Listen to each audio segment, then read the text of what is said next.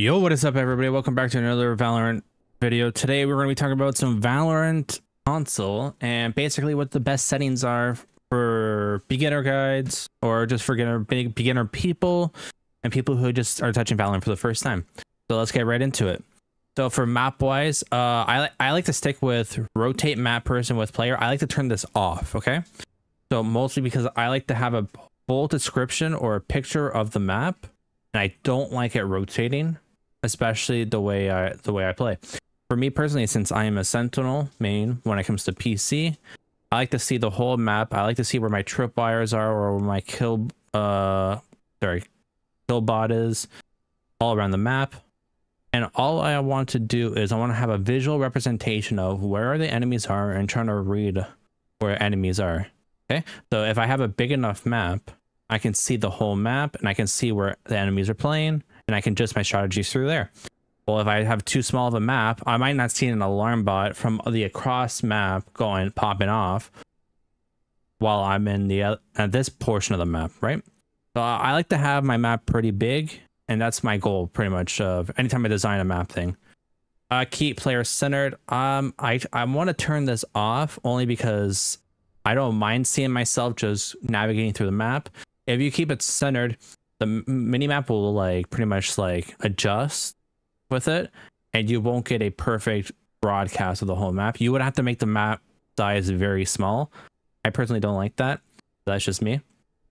Show map regions. I like to turn it on always. I like to know what portion of the map. So for the new players or people who are just learning callouts, I will maybe shout the region name or something like that. It's again up to you. I like to turn this always on. Okay. Minimap size 1.2. I like to have it as big as possible and just reduce the zoom. Right. I want to have pretty much everywhere in that circle.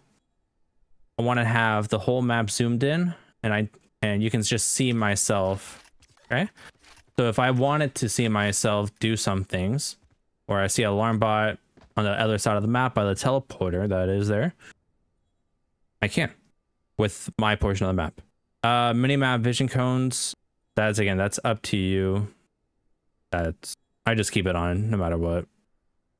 Nothing wrong with that. Content filter, I keep all this on. I really don't care. That if you're a parent, turn it off.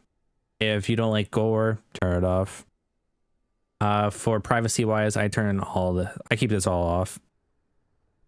Just for me purposely. For other, I personally like to use it on yellow. I like to see my enemies in yellow.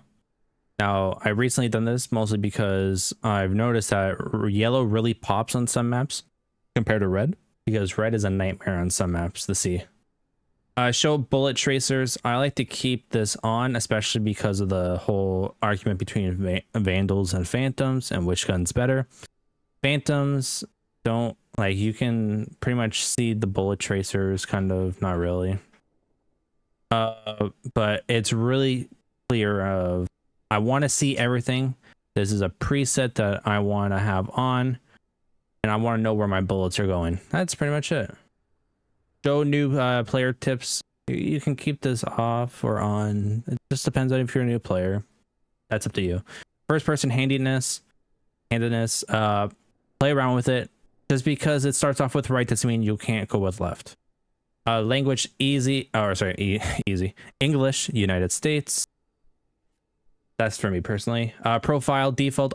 Continue to use the default. However, do play around with certain things. So you can play around with maybe certain button or binds for specific agents. I know I will probably be doing it for Jet, Astra, and Raze off the top of my head when I start playing those characters a bit more. Because Satchel Lane is very important when it comes to a Raze player. And the fact that the bind is X, I believe, for my preset anyway, is not good. I would probably prefer it to be R2. Just the way my binds work, I think would probably be a bit easier. Last thing I need is to move off the right stick to press an X button. That's the last thing you want to do. Then we go to preset. I use Tactician. I like to keep it simple, nothing easy. I'm not jumping or anything. I every Call of Duty, I always do L1 and R1 ever since PlayStation 3. And I always prefer it that way. No, even if the left 2 or R2 now are designated for triggers, I prefer the L1 and R1. That's just me personally. For button wise, I keep it the same. I have not changed that at all, but don't be afraid to mess with any of this. Again, a lot of this is personal preference, especially when it comes to binds. There's no one right bind. The key thing is now is horizontal sensitivity and vertical sensitivity for base, vertical, ADS, sniper, and focus. Okay, so I want to start off with the base aim curve, especially the way I work it. For the base aim curve, I like to go with 5 out of 9, the extreme one. So for the focus, I like smooth. For the ADS, I like smooth. And for the sniper, I like extreme. Now, I gotta play with around the sniper with much. I'm not in love with it, but I just kept it just like that. I might actually just hit it the smooth. Probably, again, it's all about personal preference here. For myself, I've noticed that extreme works for me. And then for focus and ADS, smooth has been working. I don't snipe it much, so I just, for a default, I just left it as extreme.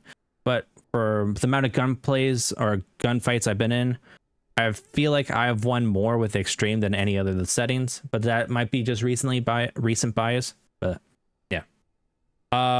For aim outer dead zone and aim enter dead zone, I like to keep it at 0.95 and 0.1. Now, that's only because that's my controller preference. Do play around with it. It's completely up to you. Invert vertical aim. I just turned this off. I will never mess with this. I like going up. I want to go up, I point up. If I want to go down, I point down. For the people who do like the invert vertical aim, you guys are crazy.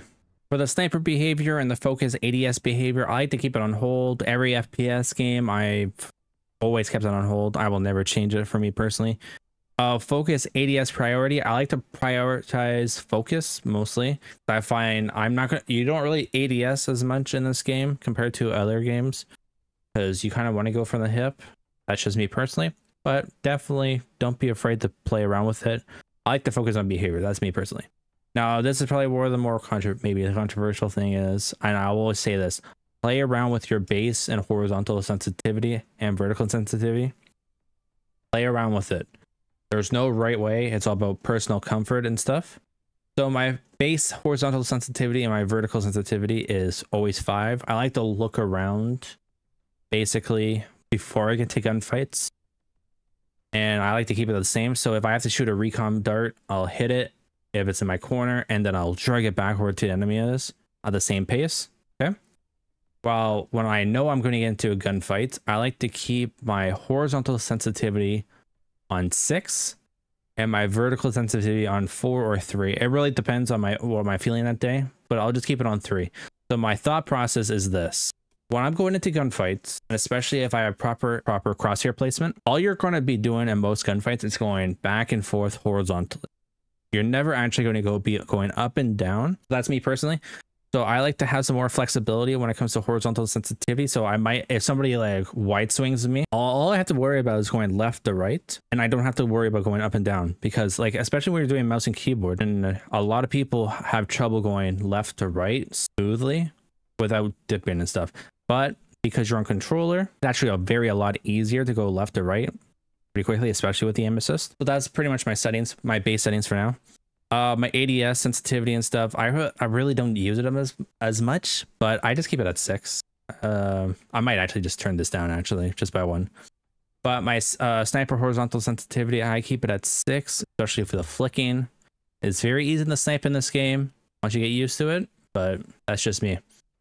Movement wise, I like to hold crouch for behavior.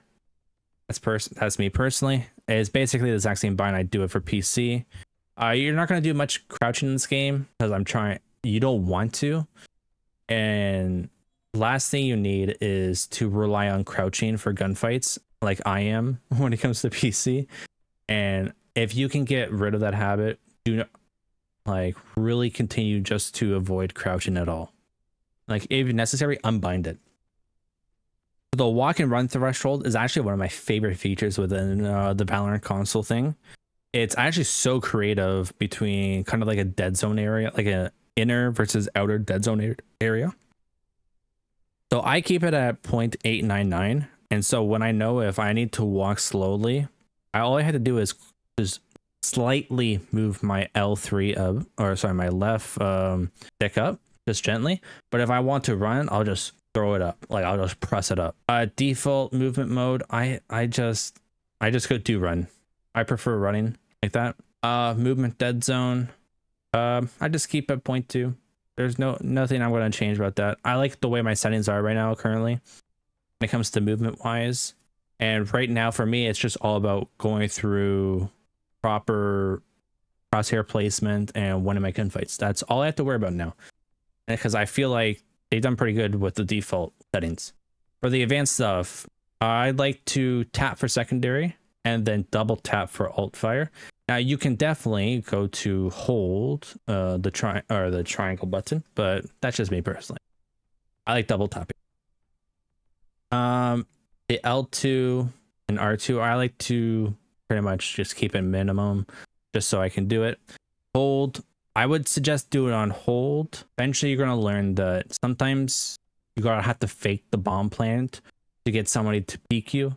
And so I think it's better to hold the down. I believe it's down the D. For me, it's down the D-pad. So it's better to hold. Simple as that. Strongest auto equip priority.